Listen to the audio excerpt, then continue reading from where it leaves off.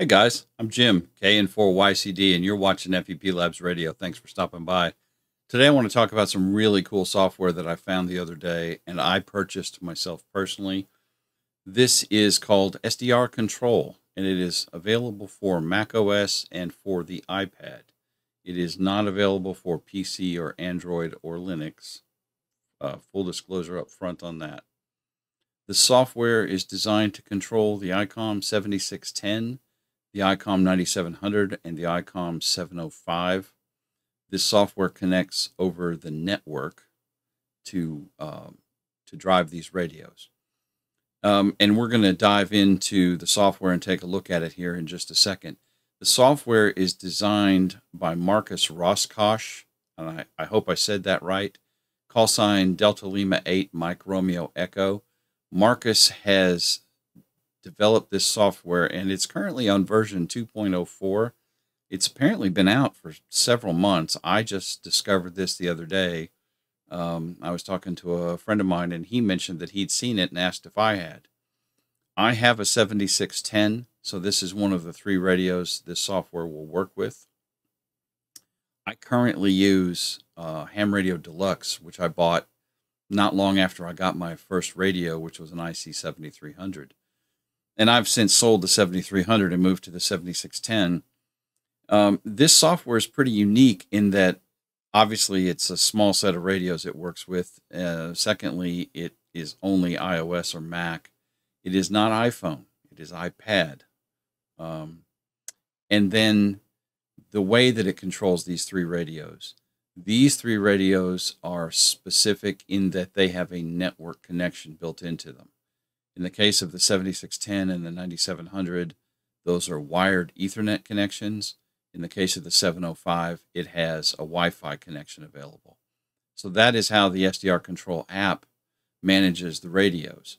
Now, it will act as a cat server, so you could use it with other software and point that software at the SDR-Control application ports. That gets way beyond the scope of what I wanted to do in this video. So let's jump into the software and take a look at it and go through.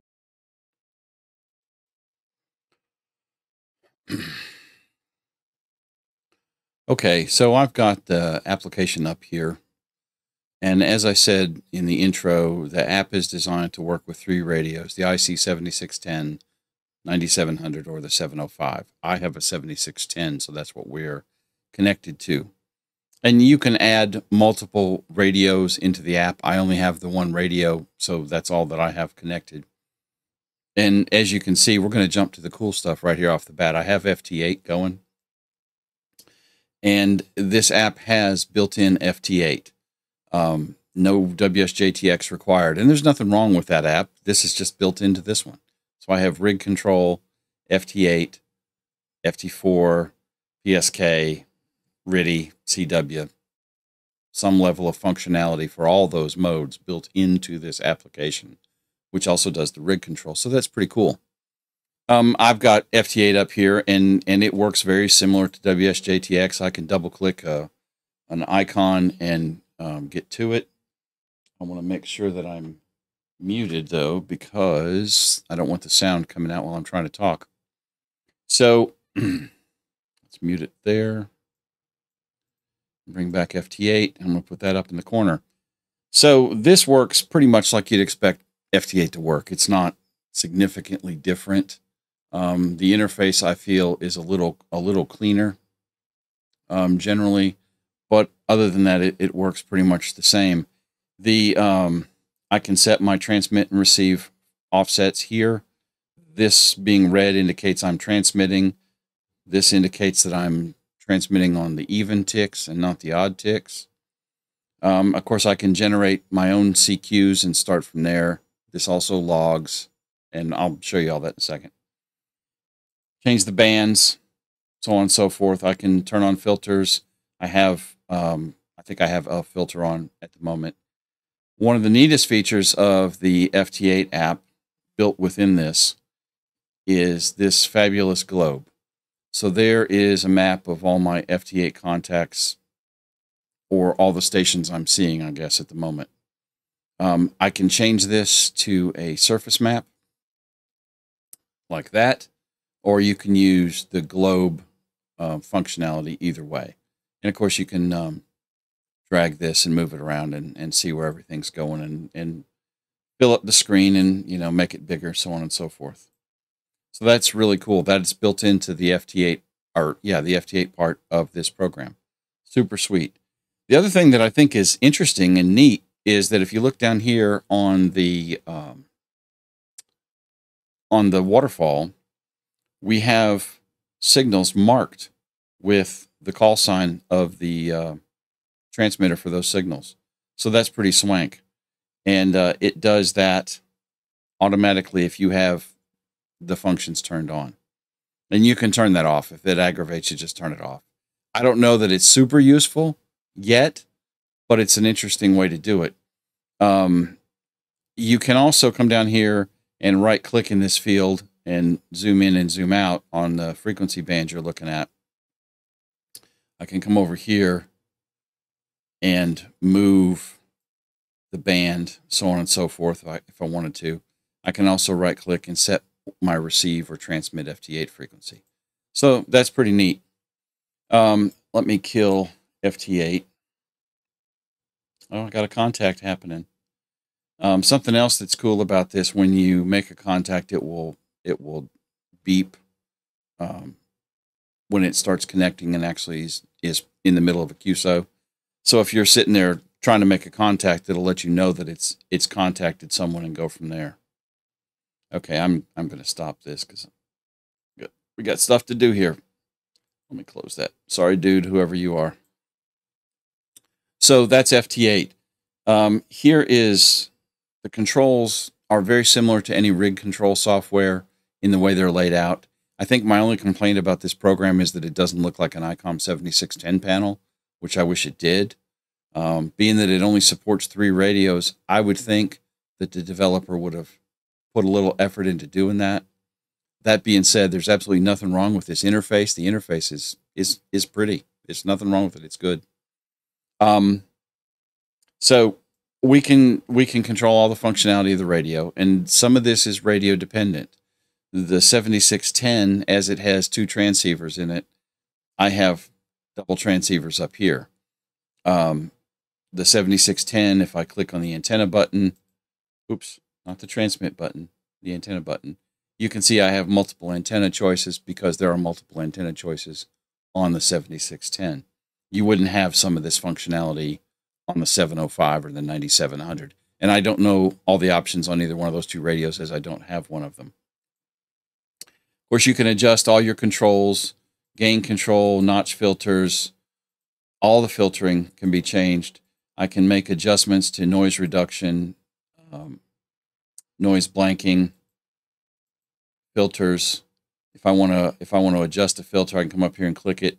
I can move all this and change the pass bands, just like you do it with the knobs on the radio. So that's excellent that it has all these controls. Of course, I can generate a tune of the radio from here, and that will kick on the whatever tuner setup you have.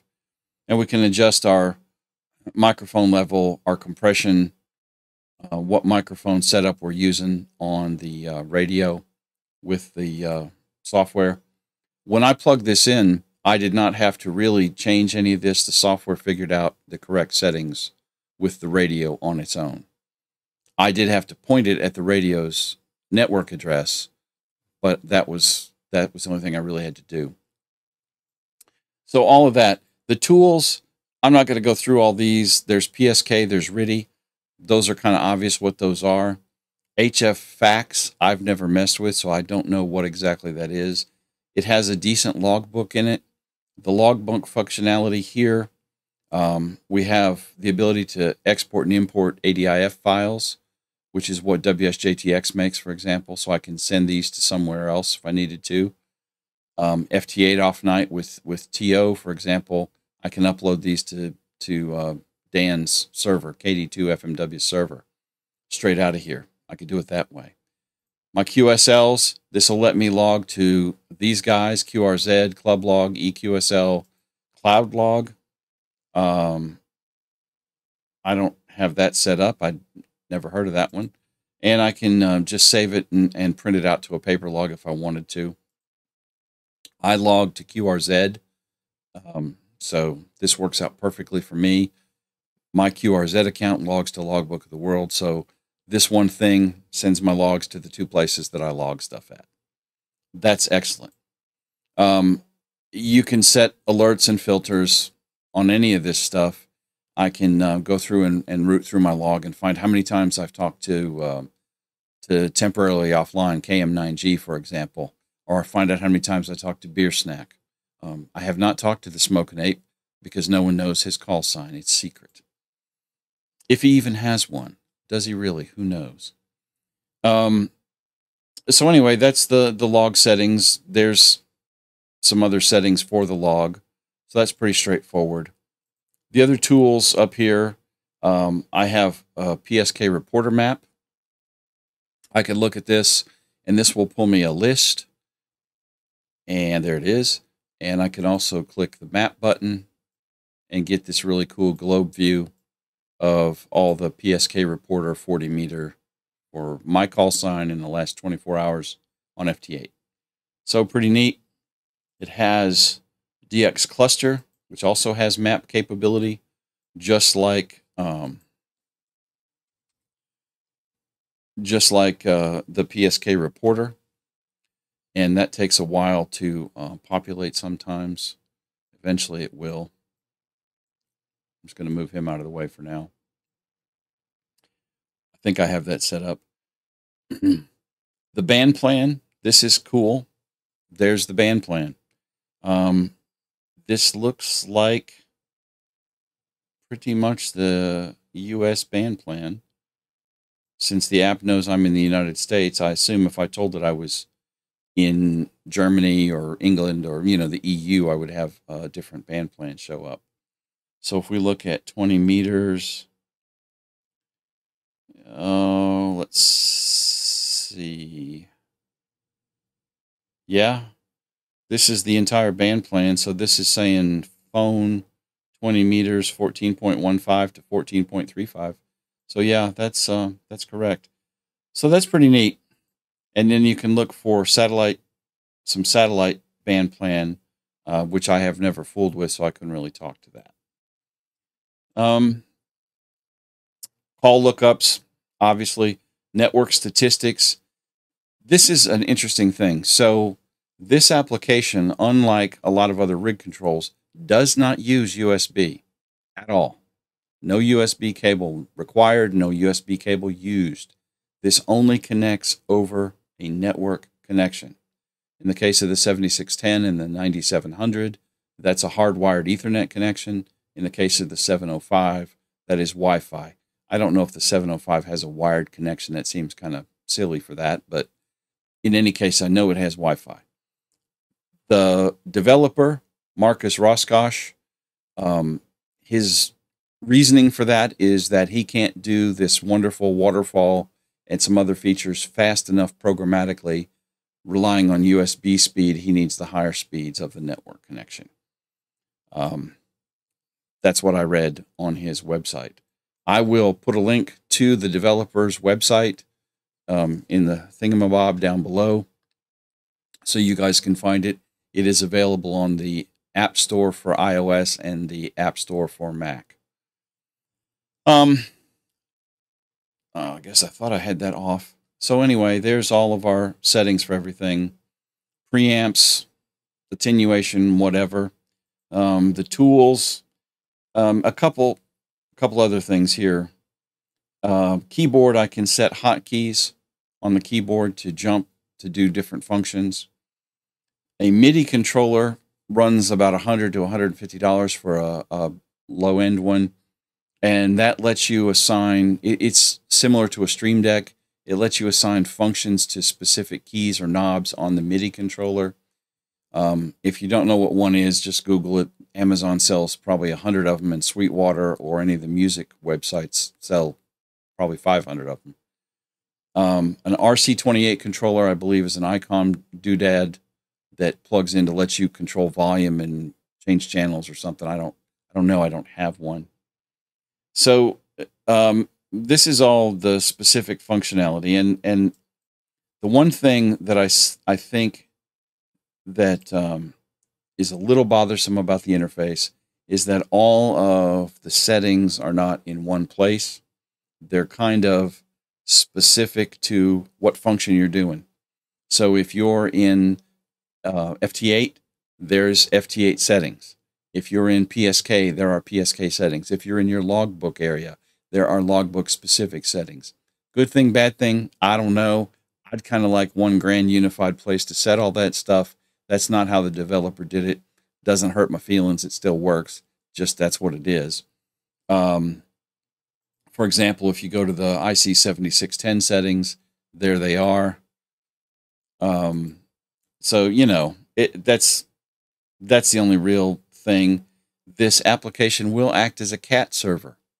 So if you have some other application that you want to do cat control to your radio with that you just love, theoretically, and I have not tested this, I should be able to use WSJTX and point WSJTX at this app here, and WSJTX should be able to run using this app as a cat server. Now, that's kind of weird, but if you're in love with WSJTX, you know, that also means theoretically you should be able to use JS8 call or ALE software or the email thing, WinLink, using SDR-Control as your cat server or cat control for the radio. Again, without a USB cable. So that's pretty cool. That covers basically most of the stuff this does. I have the iPad version. It was $44 on the iPad, iOS App Store. And the the Macintosh version is $100 on the Mac App Store. Is it expensive? I don't know. It does a lot of functionality in one program, so that's pretty neat. The way the licensing works on the iOS and Mac app stores, I've paid for one copy of this software, and if I had 20 iPads, I could load it on all 20 of my iPads without paying extra. I have paid for one copy of this software on my Mac here at my house, but I use a Mac at work. I also have a MacBook, so I could put it on those computers. So I have access to my radio from wherever I am. I've used the application locally here on my local network at home. Works beautifully. And I used it on my MacBook Pro over the internet from my office yesterday and FT8'd over the Wi-Fi at my office through the internet here to talk to this 7610 here. And it worked beautifully, which is very similar, I believe, to what a Flex Radio does. So that's awesome capability. Is the app perfect? I don't think it's perfect. I think it's pretty swank, though. And I think it's well worth the $144 I spent for both of the apps, the iPad app and the Macintosh app. So that's going to be about it for this video. Guys, if you have any questions about the application, if you're thinking about buying this, feel free to drop a comment or shoot me an email or find me on Toad's Discord. I'm there all the time. I'm usually on Ham Radio Nuggets with Temporarily Offline on Monday nights. So feel free to jump out and holler if you got a question. I'll be glad to answer it. Fellas, if you would, I'd appreciate it if you hit the subscribe dealio down there in the bottom. Make sure you have rung that bell so you get notified whenever I post any videos. And if you got something out of this, if you liked it, give me a thumbs up. I really appreciate it. And it helps YouTube find good content for you the next time you're on YouTube. Guys, 73, have a good day.